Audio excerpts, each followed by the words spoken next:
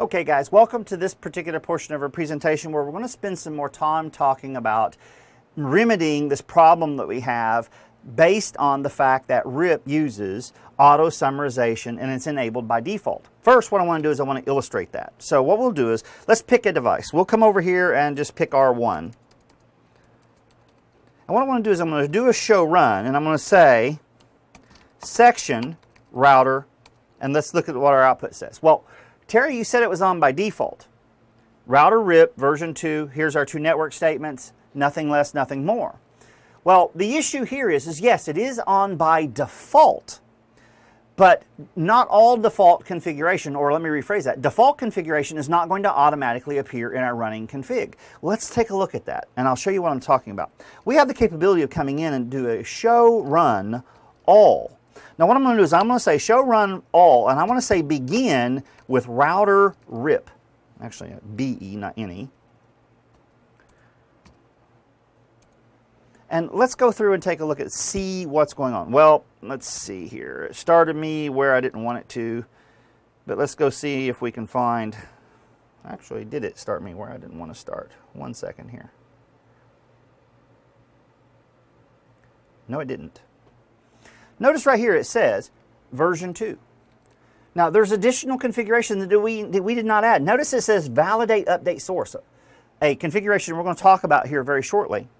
Notice it gives me a listing of something referred to as my timers. Remember, we talked about the timers in our theoretical conversations with regard to how often our messages were going to be sent, what was going to happen when we waited a certain amount of time, what happens when we miss so many messages that are being sent by the system, and how our system is operating by default. Notice it also gives me information associated with my full mask. Notice I didn't enter 255.0.0.0, but it was assumed on the basis of the system, and it just entered it in directly. But when we do a show run, the mask space 255.0.0.0 doesn't appear. It's not relevant to us. Now the other part of here is notice it says maximum paths 4. In other words, this routing protocol is going to load balance or do equal cost multipathing across up to 4 equal cost paths. Also, notice it comes in and gives me my administrative distance, which is going to be 120. By default, we can change it, obviously, if we manipulate this term. And the thing is if I did go in here and change it, it would actually appear in the running config because it was no longer the default. Another element here that I wanted to drive home is it says auto summarization is on by default, even though I said I want to run version 2 so that I can communicate information about my variable length subnet masks. So looking at this, the other thing that I want to illustrate is what's going to happen when we come in and we do our config. And what I want to do here is I want to execute a debug. Now it's not often that I use debugs in live environments, excuse me, or even during the lab. I rarely ever, I could hardly ever think of an instance that I'd want to run a debug in the actual CCIE routing and switching lab. Now, I'm not saying the circumstances don't exist, and the reasons that I would run it would be few and far between, and there would only be a handful of them. But the main thing I want to drive home with this idea here is that while we're learning how these protocols operate in the context of these video on demands or any of the boot camps or your self-paced learning, what I want you to do is I want you to experiment with these debugs so that you can see things that are actually happening. Now what I'm going to do is I'm going to say debug IP RIP. And let's take a look and see if we can't use this to solidify some of the things that we talked about in the context of our theoretical discussions.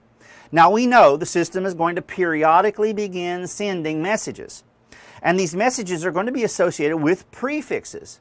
Keep in mind, each of these updates are going to be 512 bytes in size, and what we're going to find is that's going to give me enough information to be able to advertise about 25 prefixes.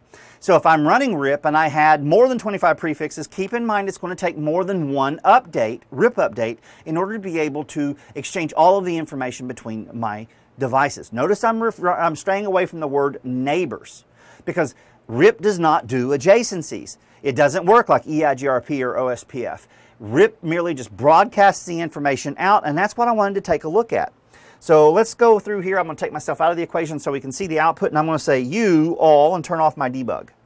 Now what I want us to point out here is notice, first of all, it says here, I'm ignoring an update. I'm ignoring an update because it says it's coming from me. So I don't need to process that because I recognize the fact that it's coming from my own device. So it's sourced from one of our addresses, therefore I don't need to work with it. Now what I want to do is I want to look at my received updates here. So notice right here I have RIP received a version 2 update from 10.1.101.1, and notice it tells me information about this. It says it's the prefix 10.1.44.0/24, and it tells me it's 2 hops away. So when I also come in here and look at this, notice it's still only giving me information about 172.16.0.0/16, and that's what we need to talk about because we're not learning the more specific prefixes associated to our loopbacks. And again, this is wholly and completely part of this this auto summarization process that RIP runs by default. So let's disable that. Let's turn that off. So how do I do that? Well, what I'm going to do is I'm going to go to all of my devices and I'm going to go to the router RIP process. So config T, router RIP, and I'm going to say no auto. Do show history. I'm going to grab that config. No, I'm not. I hate that. Go to 2, no auto. Go to 3, no auto. 4, no auto. 5, router RIP, no auto. Then we go to Cat 1 and Cat 2 and do the same thing. No auto and no auto. Now let's go up to 22 and make the final change, and that's where we're going to look at things. So config T, router RIP, no auto. Show IP route. Well, let's see. Let's look specifically at show IP route RIP and see what prefixes we have in here. Well, now notice we are learning the /24 prefixes. But the issue here is notice that we still have this 172.16.0.0/16 in my routing table. But what I want you to see here is notice that its timer is 55 seconds. So let's do this. Let's do a show IP protocols, and what I want to do is I want to look at RIP, and I want you to see here it's going to send updates every 30 seconds. So assuming that we don't miss any updates, that timer should never get higher than 30 seconds. Let's take a look at it again. So notice every one of these timers are arbitrarily low, less than 30 seconds. In fact, what we should see is these devices should actually reset when they get on, near, or around 30 seconds. Notice they went from .28 to .03. So that tells me that this information is being refreshed, but what is not being refreshed is this prefix right here. We're no longer receiving any information regarding the summary. But notice it's taking it several minutes for it to leave our table. And that's going to be, again, based on our theoretical discussions, part of this idea of our hold down and our flush. So we've entered hold down, and then what we're going to do is after 240 seconds, we're going to remove these from the table. Show IP route, RIP. Now, if I didn't want to wait that long, which I don't, what I can do is I can say clear IP route star and hit enter.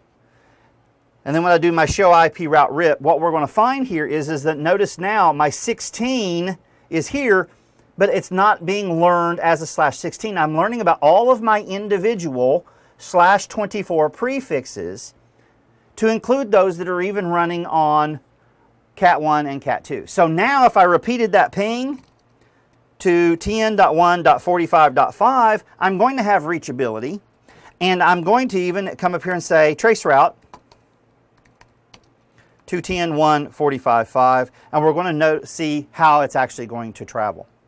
So there is no show IP route 10.1.45.5. There's now no notion of load sharing. The system has used the idea of hop count to be able to determine that serial 2/1 is going to be the way that I'm going to reach that particular prefix. And again, it's going to be based on hop count.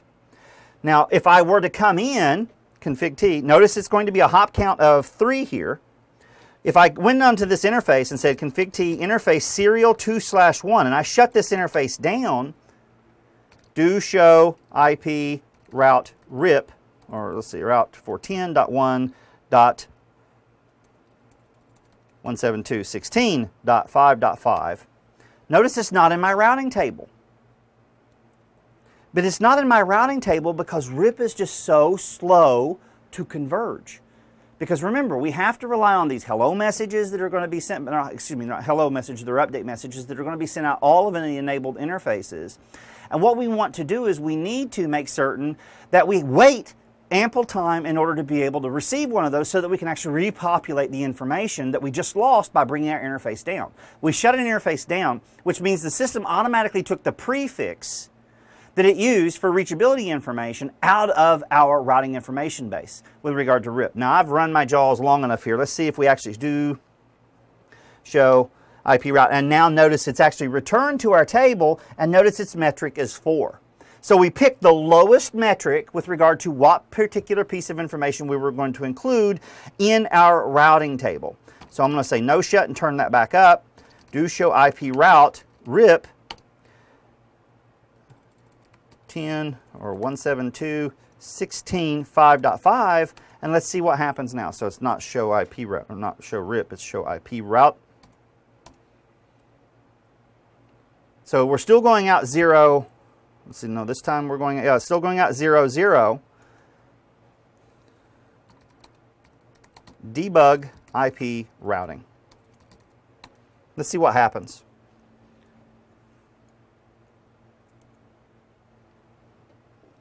Now let's see, we should have received some information here. Notice we are updating information.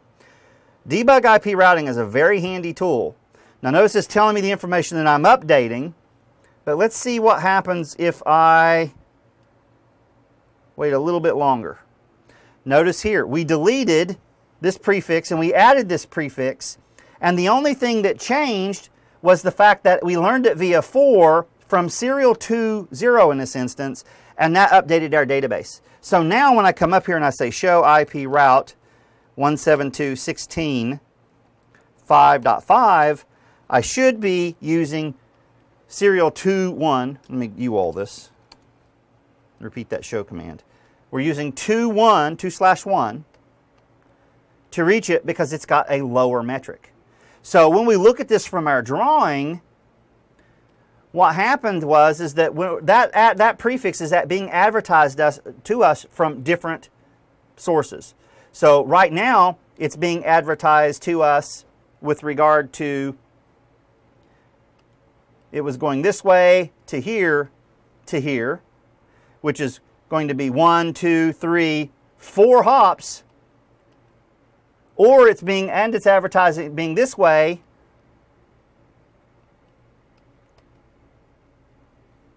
which is going to be 1, 2, 3 hops. So again, keeping in mind that we're going to pick the lower metric, that's going to be the prefix that we're going to choose, or the particular route that we're going to choose to reach our destination of 172.16.5.5. Now, with all of that in mind, there's one other thing that I want to be able to illustrate here, again, just to drive home our theoretical conversations, and then we'll move into more fundamental aspects that we might use in order to be able to do RIP configurations like authentication, summarization, and things along those lines. Yes, I said summarization. We have auto summarization on by default, which is going to be happening everywhere, but there may be circumstances or situations whereby I want to do summarizations on specific prefixes, not on an entire or on the whole infrastructure, in order to be able to minimize the number of single stateful entries that I have in my routing table. So again, let's take a look at this last component here, and it's going to be debugging that I want to do again. So what I'm going to, let's see here, grab this. Let me grab my eraser and take that little dot off right there. That's going to bother me if I keep doing that. And what I'm going to do is I'm going to go to R1. I'm just arbitrarily picking a device. And what I'm going to do is I'm going to say, well, first of all, let's do this. Config T. Say access list 100.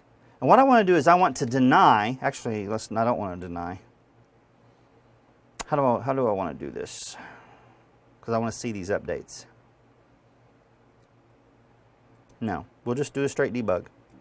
Before I do that, config T, let's see, line VTY 0 to 1 or 0 to 4, and I'm going to say password IP expert login exit, then I'll say enable password IP expert.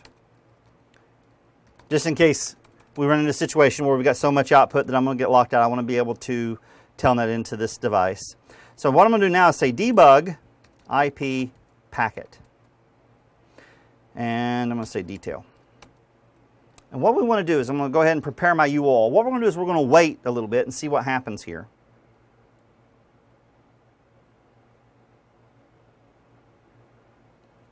Okay, URL this.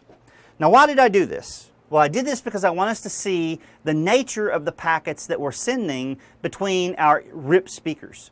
Now, we talked about the fact that we use UDP to be able to communicate with our RIP. And notice it says right here we're using UDP port 520 both for the source and the destination, and those are going to be the ports that we're using to send and receive our updates. Notice here I have an idea of the source. This came from 10.1.201.12, so it's coming from Cat2. I'm sorry, and yeah, it's Cat2 via interface 01. And notice here's that multicast address that we talked about in our terms of our basic operation. RIP uses UDP port 520, and it uses the multicast address of 224.0.0.9 in order to be able to exchange information when we're operating with IPv4. Keep in mind, RIP is a routing protocol that also supports IPv6, but it does so in what's referred to as RIPNG, or the RIP Next Generation routing protocol that's optimized for the sole and express purpose of supporting IPv6. And we'll look at that, I promise. Other things that I wanted to look at here were going to be, let's see, PAC priority. So stop process PAC for us packet. Now what this says here is that any traffic that is going to be destined to or sourced from a device is going to be dealt with something referred to as PAK priority or PAC priority.